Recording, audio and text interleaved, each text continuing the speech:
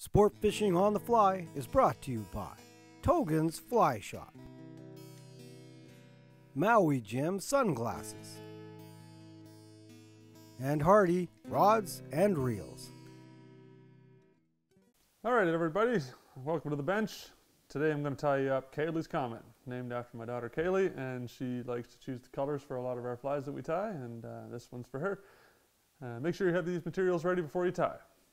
So we use 6/0 red thread, 35mm Waddington shank, 7/32 Dumbell eyes, some Semperfli extreme string in silver, Semperfli Plush Chenille, some 50-pound braided suffix for the trailing wire, some Semperfli Predator fiber in white, Baitfish Emulator flash, and just a little bit of polar chenille for the hot spot, and a nice big barbless hook. So once you got your shank fully secured into the vise, just build up a nice big thread base up and down the whole shank.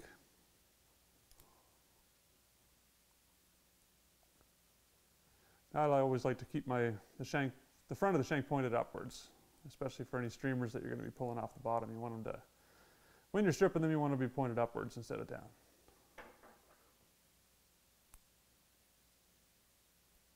Then I take a little bit of, I like to use some suffix braided fishing line. Take about 6 inches off the spool. It's a little bit more supple than trailing wire, so it moves a little bit better, especially when you're using it to put a little bit of tail action into the fly body. And make sure that when you put the loop on, you leave it far enough back that you can pass the trailing hook through it. So that way, if you ever happen to have a hook that gets dull or dented from banging it through the rocks all the time, you can swap it out and the fly body still stays good. Now with most of my streamers, I do like to tie the eyes on the underside of the hook. Make sure that we keep everything oriented upwards and down, and then even when you put the trailing hook in at the end, try to make sure that the hook is pointed up to keep it a little bit safer for longer out of the rocks. And just figure eight the barbell eyes in.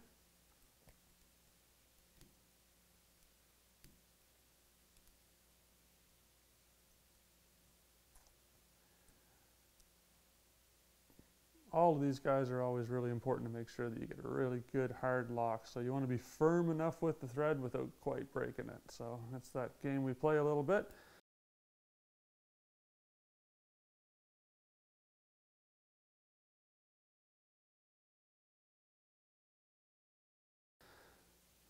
And once the eyes are in nice and securely, I take the extra couple minutes just to put a dab of UV glue on there and make sure they stay that way.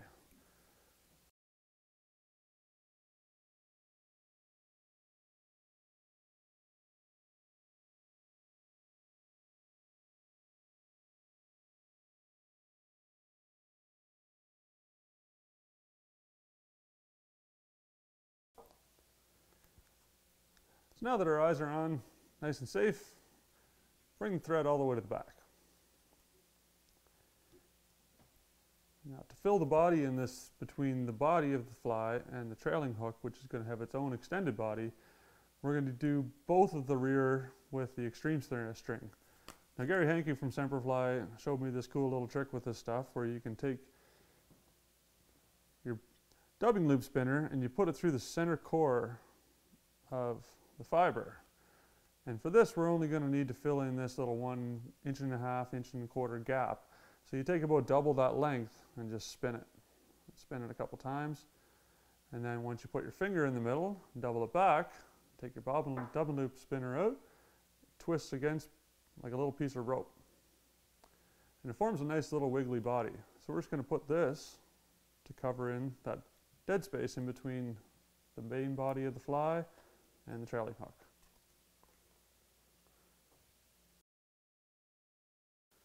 Then we just take a little bit of Plush Chenille in white, and it's got a little bit of UV color to it, and just build a really small body, but mostly it's kind of like of an intruder post to keep everything from collapsing on itself once we start building the main strands of the body. So we just cinch a little bit of this stuff in, go behind it twice, and bring it forward only 1/4 inch. Couple wraps of that, keep peeling it back. So builds up this nice little post.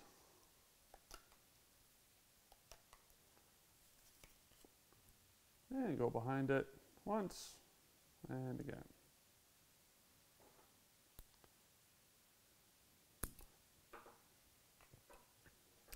Just to add a little bit of extra glitter and flash to this thing, a little tiny bit of Baitfish Emulator flash goes a long way. So we're going to bring this guy just forward about 1/8 of an inch and cinch a little bit of this stuff in. And pretty much every fiber I use, I make sure I go behind it to lock it in place. This 3-inch long strand can be a little bit rowdy to deal with, but definitely worth your time to get it just right.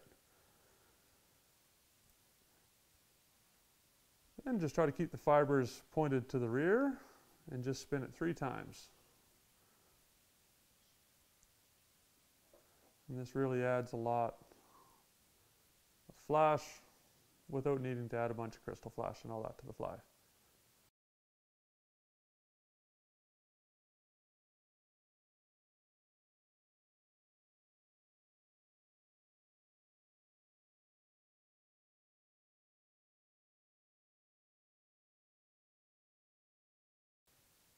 Now we use a little bit of the polar chenille just for a little bit of a hot spot. And yeah, my daughter Kaylee said that this one looks like a comet because of images that we've seen about the stars, and most of those comets have a little bit of blue. I've also done this same pattern with red or chartreuse and other different hotspot colors, but being the fact that she really likes to have a lot of input in these colors, and we're going to go with her pattern today. So just a handful of wraps of this makes a nice little hot spot. Keep peeling them back and then finish it off, making sure to go behind it a couple times. Now, Predator fiber is a really nice hydrophobic material that builds a lot of bulk really quickly, so you don't need to use a lot. The less is more in this world, so I just like to peel off small amounts and really small amounts. So this stuff is actually 24 inches long when you unfold the whole fiber, but I never use anything more than half of the strand and just build up different sizes. Nice and slowly. You can always add more later if you like. So once I've cut it, I build everything a little bit backwards first. So I just put a little tuft, only about the same amount as that polar chenille, only about 1 inch long, and just cinch that in. And try to be really careful to keep everything on the top half of the fly above those eyes. And then you lift the front, come around it underneath a little bit by about 1/8 of an inch. Cinch that in one more time, and then come back over top of it. And we want to leave this right now until we decide on the final length of our fly. Bull trout like a really big meaty meal, so they're not scared to eat a 7-8 inch fly. So we're just going to leave this a little long, and we can kind of trim everything else at the end of it. So once we got that first little loop, we're going to do the same on the bottom side as well. And we're going to build a little bit of a belly. So the top side we're building a bit of a back, and the bottom side we're building the belly. So it doesn't have to be quite as long, but for simplicity, we start with the same length again. Pull it up to have a good look at it. So this is the one up over top, and this is the one for the belly. Cinch that in nice. And here I'll probably just trim a little bit of the belly off, and I like to keep it on a nice angle so it tapers off on a smooth, wispy motions. And I'll use this extra fiber just to build a little bigger head profile at the front. And pull that back again. So that's starting to generate a nice, good sized profile without collapsing on it. We're going to bring everything again once more to build it even more, but we're going to focus more on the back this time. So grab another small amount of Predator.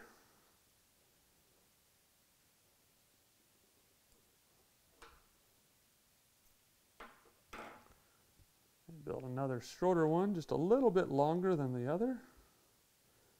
Cinch it in right behind the eyes. And come around underneath the eyes and then down forward as well.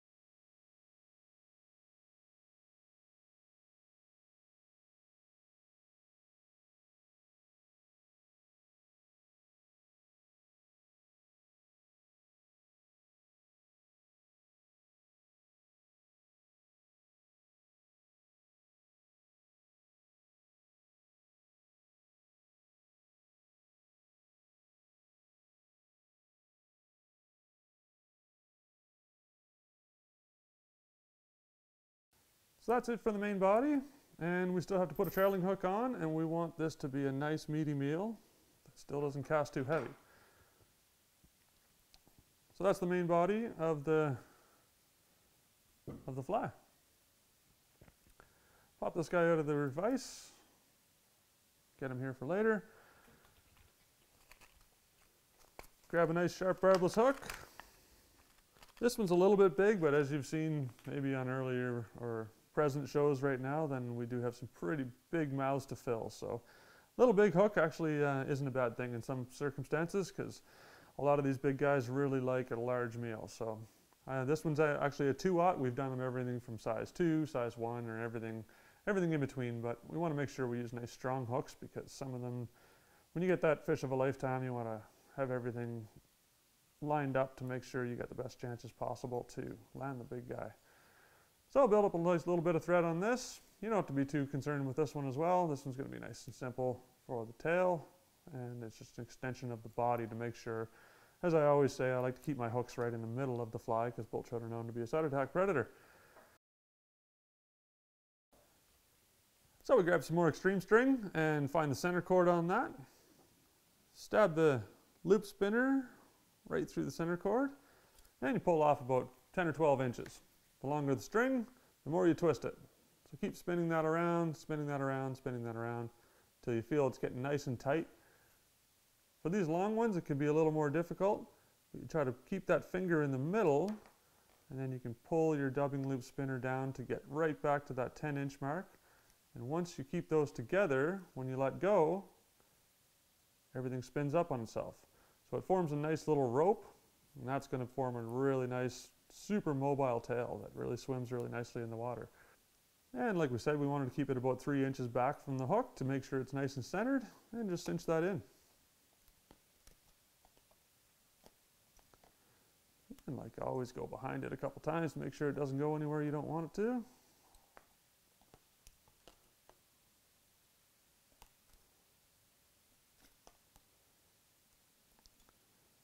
Bring the thread forward just a little bit, but make sure you leave at least a 1/4 inch worth of good hook shank right at the front for that trailing wire to cinch down on, so it's not cinching into the fiber of the extreme string.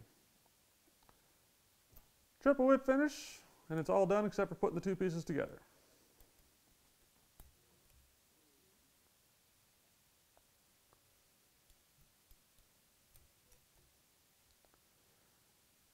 I do like to build that nice big thread build up for a lot of good grip for that trailing wire to cinch onto. Trim that up, then extend, like just pinch that trailing wire nice and close, and it can just easily slip through that nice big hook opening, spreading it out open. And then as you take this out of the vise, I like to keep it in there just enough time, long enough to pass this through, and you get it through, pop the hook out, and finish that through. Make sure that when this comes together, that your trailing wire is cinched up nice and tight. And you can primp this a little bit, so with the hook on the bottom,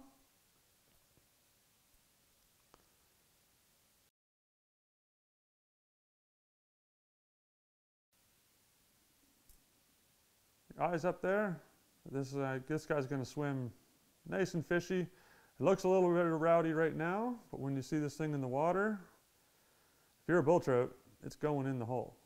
So they like to eat these nice big flies, and this isn't such a wonderful spay casting fly, but that first time you snap it up into an overhead cast, into a back cast, it becomes really light, and it casts really nicely for something with such a large profile. So that's the finished Ceilidh'S Comet, and if you're in bull trout country, you're going to want to have one of those in your box.